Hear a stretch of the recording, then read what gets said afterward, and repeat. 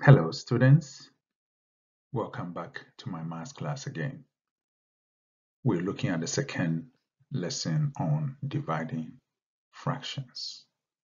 We'll use the same strategies we used in our previous lesson. So today's focus is on dividing fractions by fractions and dividing mixed numbers by either fractions or mixed numbers. Our strategies will be the same as in the previous lesson on dividing fractions, which is the keep, change, flip method, and also using equivalent fractions with the same denominator. Of course, we're also going to be applying our knowledge of how to find the reciprocal, which is the flipping or the inverse. We also would use factors, highest common factor, to help us simplify when we have to multiply fractions, and we also would apply our knowledge of multiples to help us to find the LCM. So multiples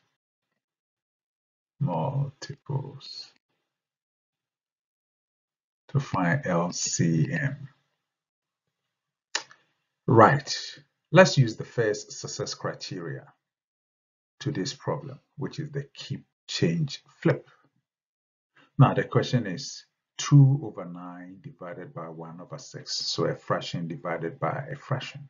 Of course, as we have said, we'll use keep, change, and flip method.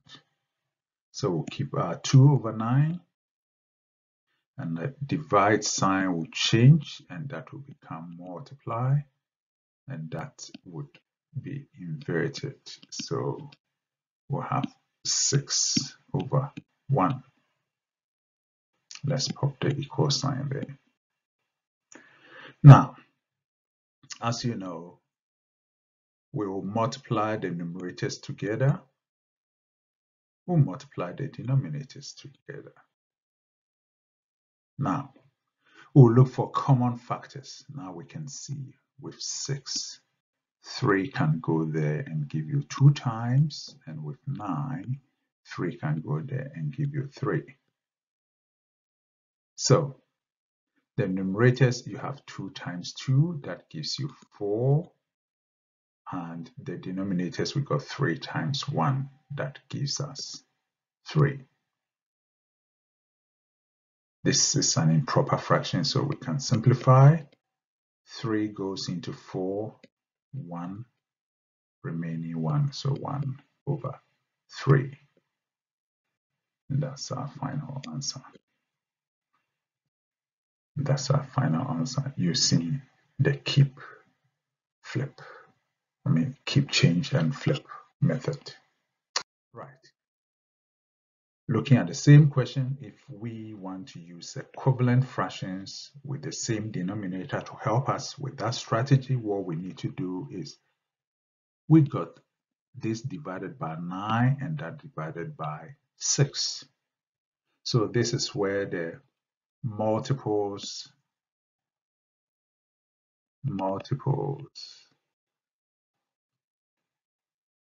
and then LCM come in. So as you can see, if we take 9, the multiples of 9 times 1 is 9, times 2 is 18, times 3 is 27. We can stop there. 6 times 1 will be 6, 12, 18. We can stop there. We can see the lowest common multiple, LCM, equals 18. So we're going to have two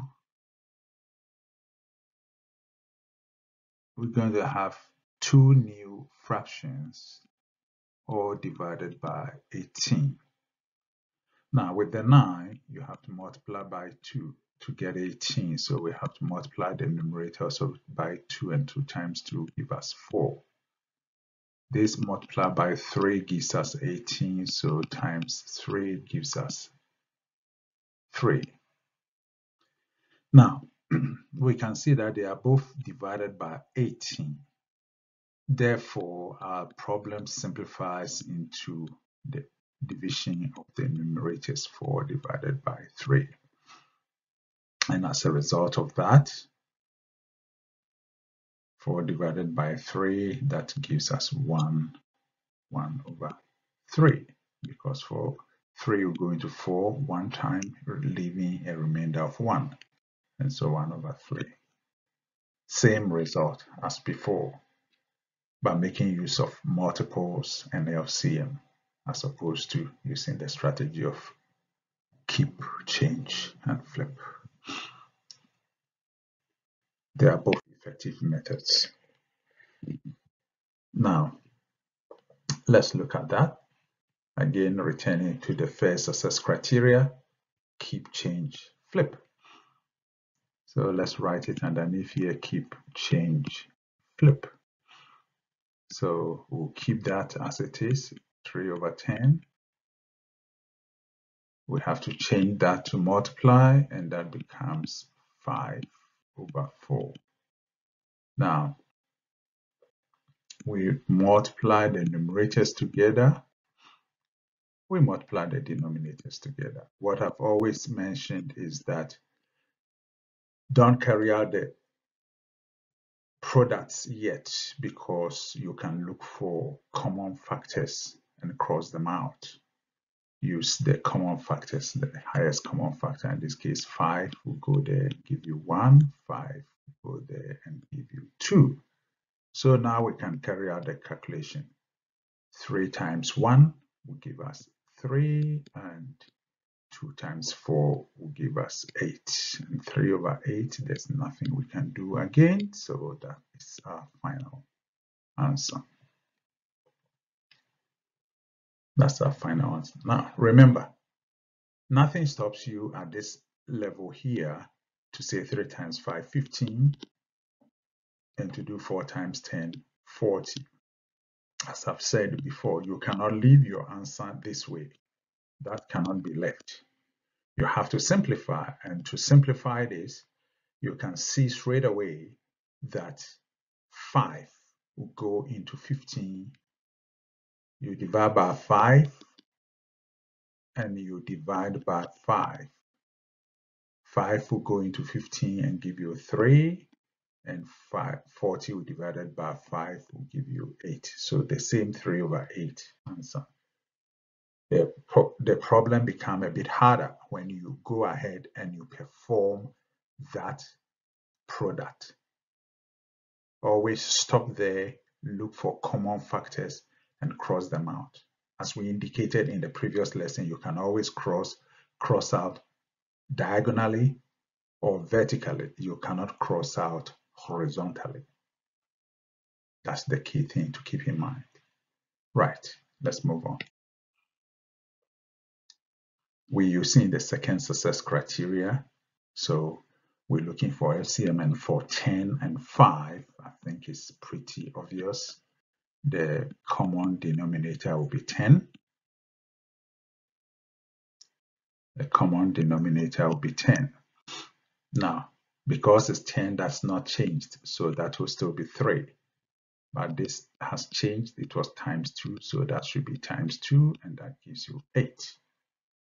Since they are all divided by 10, the problem becomes simply 3 divided by 8, and 3 divided by 8 is the same as 3 over 8. Same result as before.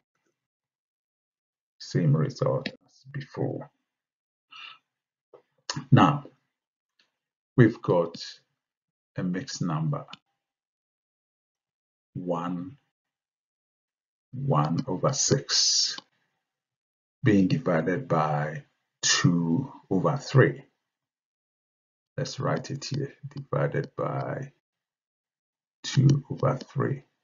Now, the 1 over 6, we have to change that into an improper fraction. So that becomes 6 times 1 plus 1, or divide by 6, and this is being divided by 2/3.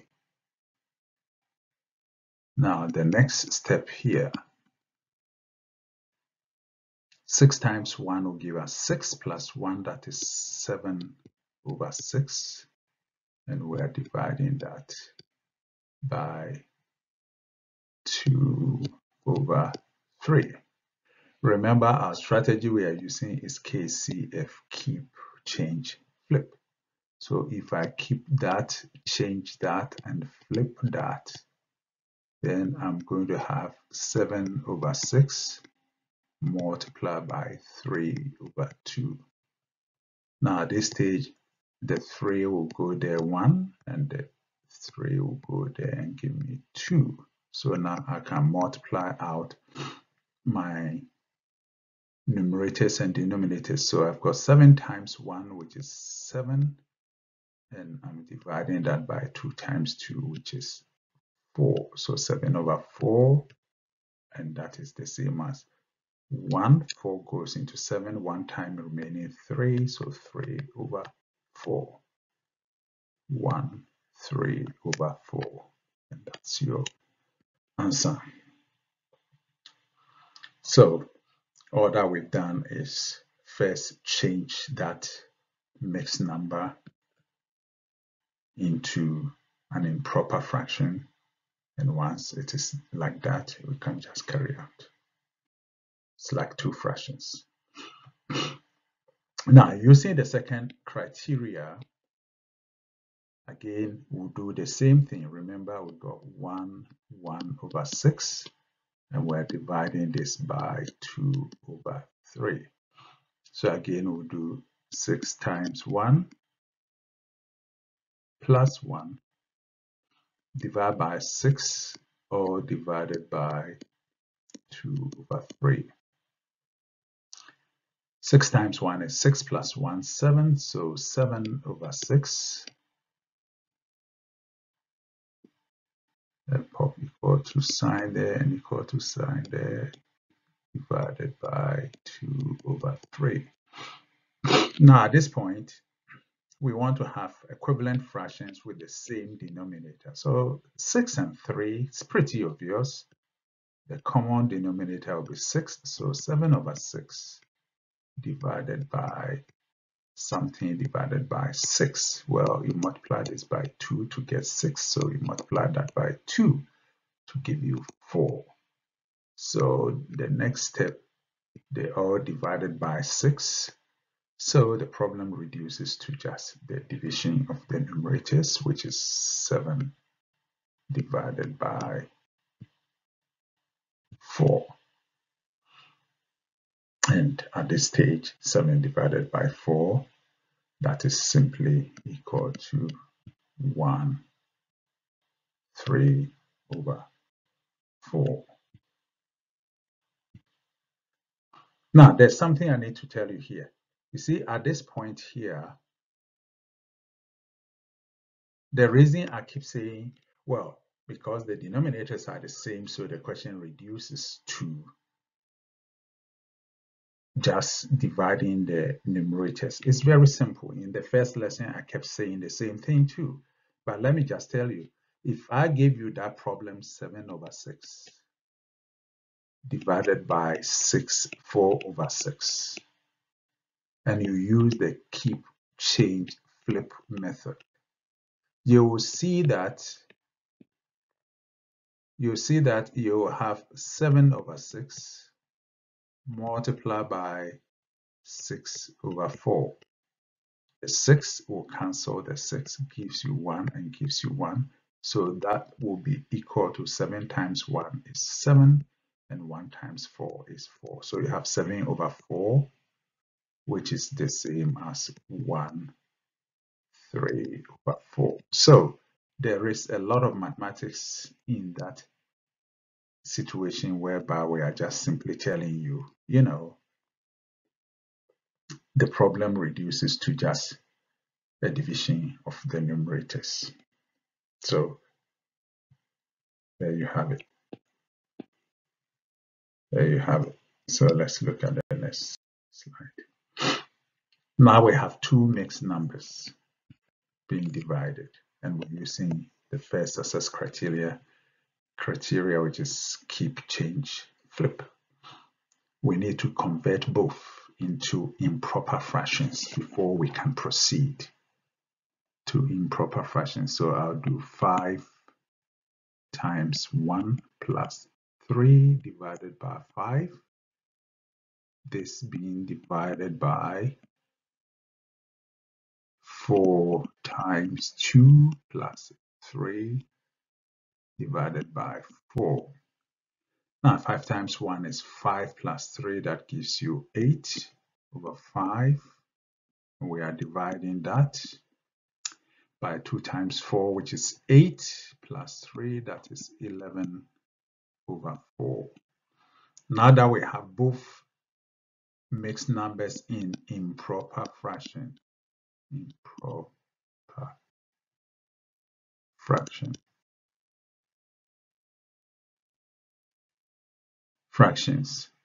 now we can simply apply our strategy keep, change, flip. So 8 over 5 multiplied by 4 over 11. And I always prefer to put the equal signs there. So multiply the numerators together, multiply the denominators together. And that gives us 32 over 55. So our answer is 32 over 55. We cannot simplify any further because there are no common factors, so we just multiply them out. So 32 over 55.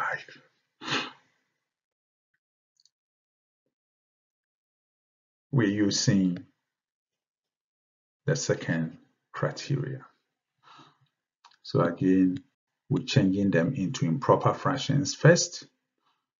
So that will be 5 times 1 plus 3 divided by 5, or divided by 4 times 2 plus 3 divided by 4. So that's 8 over 5.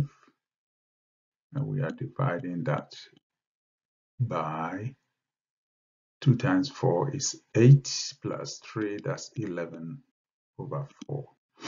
Now, 5 and 4. So the LCM, if we do the multiples, LCM will be equal to 20. So we have to divide this by 20, and we have to divide the second one by 20 as well. This times 4 gives me 20, so the 8 multiplied by 4, that gives me 32. This times 5 gives me 20, so the 11 times 5, that gives me 55. Now they're both divided by 20, so as we've said before, it reduces to 32 divided by 55, and that is simply 32 over 55. Same result. I'm not simplify any further. So that's our result. Right. So at this stage, I would kindly request that you complete these problems, these 3 problems, 1, 2, and 3 in your maths books. Please show you're working out and post any questions you have at Google Classroom, and we can take the discussions from there. Remember, let's have a discussion at Google Classroom. Complete your online homework. The online homework, please complete at www.mymathsonline.com.au. Let's complete the homework there. And if you want to see my YouTube channel for the lessons, my YouTube channel name is Chris Tabi Maths. Chris Tabi Maths. You can find all the previous videos there. Of course, I'm posting them on Google Classroom, so you can get a link from there as well too. Please like my videos, be kind, post nice comments, please, and also be kind and subscribe to my channel. Let your friends subscribe to my channel. Thank you very much. Have a great day. Bye.